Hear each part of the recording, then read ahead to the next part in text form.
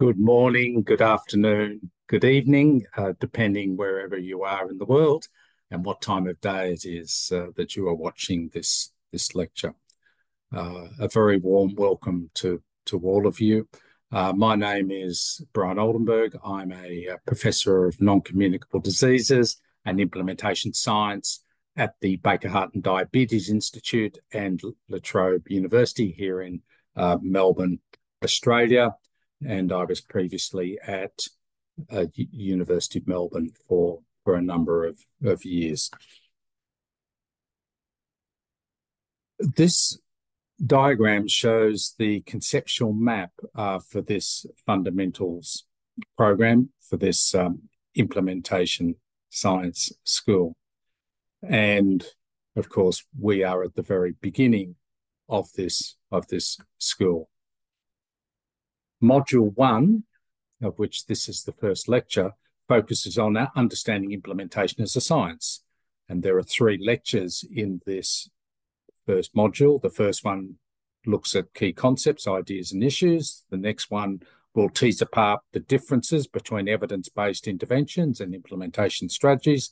And the third one, the last lecture in this module, will explore the transdisciplinary nature of implementation science and also discuss some examples.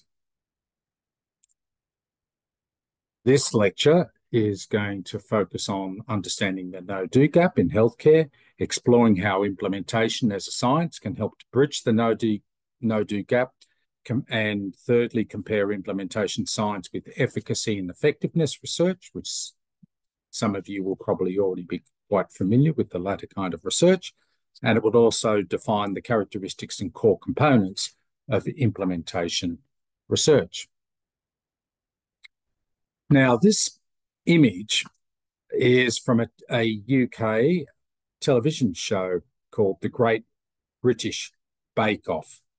And in this show, each episode, a group of amateur bakers are all given the same recipe, ingredients, and kitchen equipment, and they compete to make the best cakes as decided by the judges. You would think that if they are all given the same instructions, they should produce an identical cake. And when everybody has the same skills, exactly the same instructions, the same background, the same equipment, the same time support, you could get very similar results. However, when these factors or variables change, the outcome, the cake, will be different. The home bakers, they may interpret the instructions differently. They may not speak the same language that the instructions are given in. They may have access to different equipment or maybe no equipment at all. They may use locally different ingredients. Or maybe they've never really done baking before, or maybe they just don't care and they're not motivated to perform particularly well. But all these factors will interact and create huge variability in the outcome.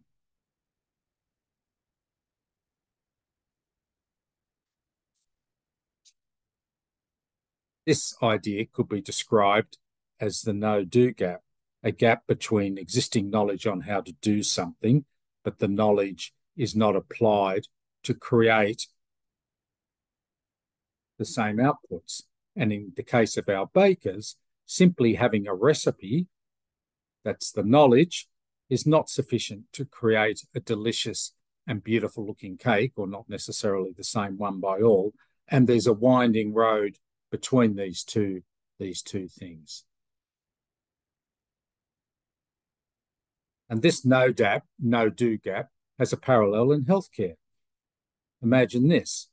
We know how to cure, manage, and prevent many different diseases and health conditions, including many non-communicable diseases like diabetes, hypertension, heart disease, and so on. And there's many different evidence-based interventions for achieving these outcomes. And these interventions may be programs, they may be policies, they may be principles, practices, products, or simply a pill or a medication. But somehow as we know, a lot of this knowledge isn't translated into action and into healthcare, or certainly not healthcare that's provided to the majority of the people. So this difference between what we know and what we do is often called the no-do gap. And it's that very frustrating and important gap or chasm between what we know works and what actually happens in real world healthcare delivery and population health. And it's why effective treatments, programs, and policies don't reach everybody who needs them and achieve the health outcomes that are achievable in all of our countries. And even worse, in many instances, there's practices and procedures and policies being implemented which are not based on evidence at all, and in many cases are contrary to what the evidence suggests. And these practices and programs are often described as low-value care. A very famous professor of public health and health promotion in the US, Professor Larry Green, many years ago, over 20 years ago, calculated that if you look at a lot of the evidence for public health programs and health promotion programs and prevention, it takes almost 20 years before that evidence, if it translates at all, translates into routine healthcare delivery and policy. And clearly this is unacceptable practice in our countries. Implementation science then focuses on advancing what works to what works, where and why. It seeks to bridge this no-do gap. It focuses on bridging this gap by studying and understanding the factors that influence the uptake and sustained use of evidence-based intervention programs into real-world settings. Essentially, it confronts the challenge of translating research findings into practical action policies and procedures. And there's many examples of these implementation gaps which could and should be addressed by the implementation research that we can conduct. For example, inequitable access to essential medicines for NCDs. While generic medicines have reduced the costs incredibly of NCD treatment, access remains a very significant challenge in many of our countries, as you know. High costs, supply chain disruptions, poor distribution systems contribute to inadequate access to affordable and essential medications for NCD management. NCD services are often siloed, and this results in delayed diagnosis, suboptimal care, and increased morbidity and mortality. So how can services be delivered and implemented in a more integrated fashion for patients to derive much better health outcomes? Low awareness of prevention and prevention efforts, even where people are aware, and policymakers, of how prevention could be effective and strategies that might work for prevention, screening for cancers and so on. These are often underfunded and poorly implemented programs. A shortage of trained healthcare professionals, particularly in rural and underserved areas, really hampers the delivery of quality NCD care. This gap is exacerbated by the brain drain of skilled healthcare workers to high-income countries. How could implementation research address some of these implementation challenges? And finally, inadequate data collection and analysis systems often hinder the identification of higher risk people, populations, poorly monitoring disease trends and evaluating the impact of interventions. How can we reduce this gap and implement better health information systems to achieve better health outcomes?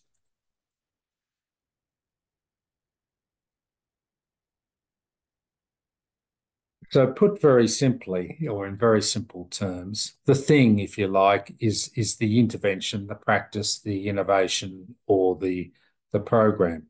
Efficacy and intervention, effectiveness and efficacy research studies really understand whether the thing works. Implementation research looks at how best to help people and places do the thing or implement the thing that could make a difference and improve health outcomes.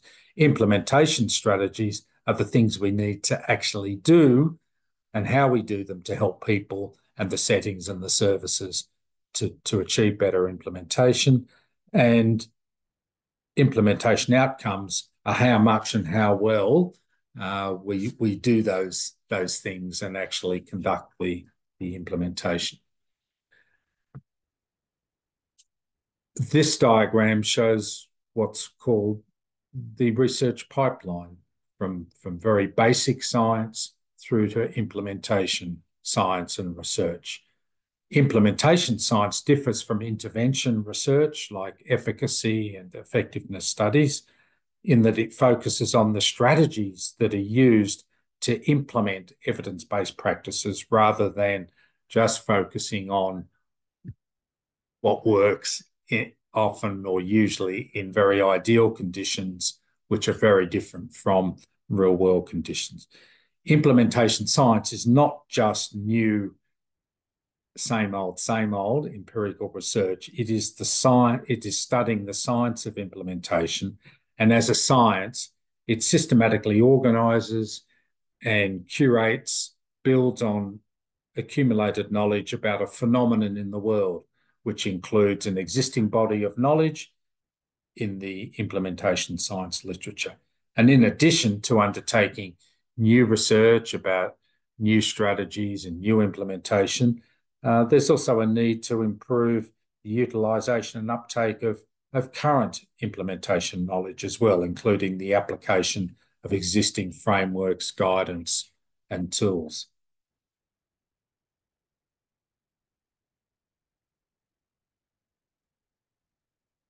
This slide summarises the major differences between efficacy, effectiveness, and implementation research, bearing in mind that often there's also some overlap between these as well. So, for example, with the research that my team has been conducting in southern India for the last 20 years related to improving prevention and control of diabetes and hypertension, we've developed a program, and the team in India have developed a program called the Kerala Diabetes Prevention Program.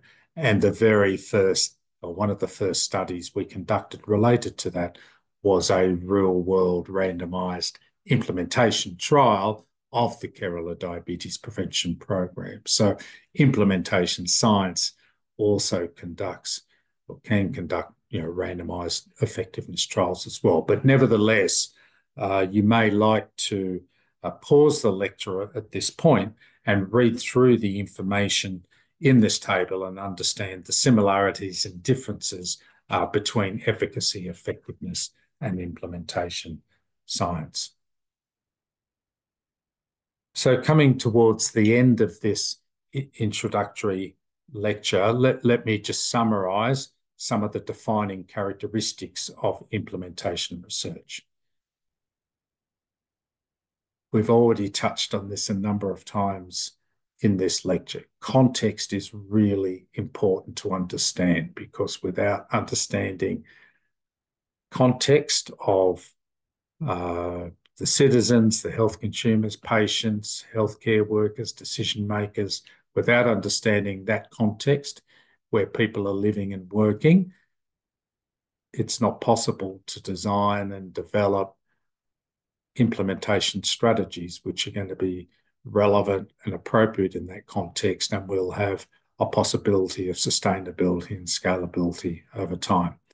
Agenda setting is very important. So the extent to which the implementation research question that you might develop is relevant to the agenda of health professionals, health decision makers, policy makers, what's important to them. The implementation research methods need to be fit for the question being asked and the purpose of the project, need to be demand-driven, need to involve multiple stakeholders and to be multi-sectoral and multidisciplinary. This isn't the kind of research that can be done by one individual. It takes many people and teams to undertake good implementation research projects. Real world, real time, and focusing equally on process and outcomes. Typical research foci are the aims to evaluate implementation strategy, the interventions often directed at the behaviour of individuals and patients, could be directed at the behaviour and the practices of clinicians and healthcare professionals, or of organisations and settings or policymakers. So the level can vary between the different strategies and what they're addressing. The implementation outcomes, they can address acceptability, adoption, appropriateness, feasibility, fidelity, reach, cost, sustainability. All of these could be the focus of different implementation strategies and projects. And lastly, the unit of analysis, maybe it's focusing on the organisation, the whole of the setting or the facility. Maybe it's focusing on the team or the behaviour of individuals and people or organisations in the community. So just to summarise finally, 4 components of implementation, research and science. There's many components and important concepts to consider in an implementation science project, but 4 key components that are a good starting point include meaningful stakeholder engagement, using theories, models and frameworks, understanding context, and testing implementation strategies.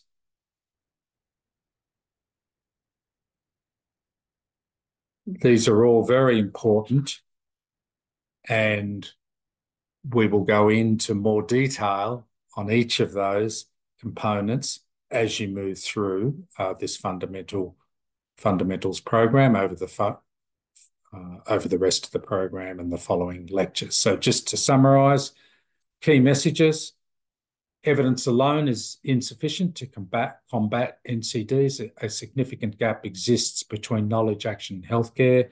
Implementation science focuses on how to apply evidence-based interventions. Unlike efficacy and effectiveness research, implementation science actively considers the real-world environment when introducing new interventions and practices. And implementation science is not just new empirical research. It is the science of implementation. So thank you very much for watching this lecture, and I wish you all the best with this school. Thank you very much.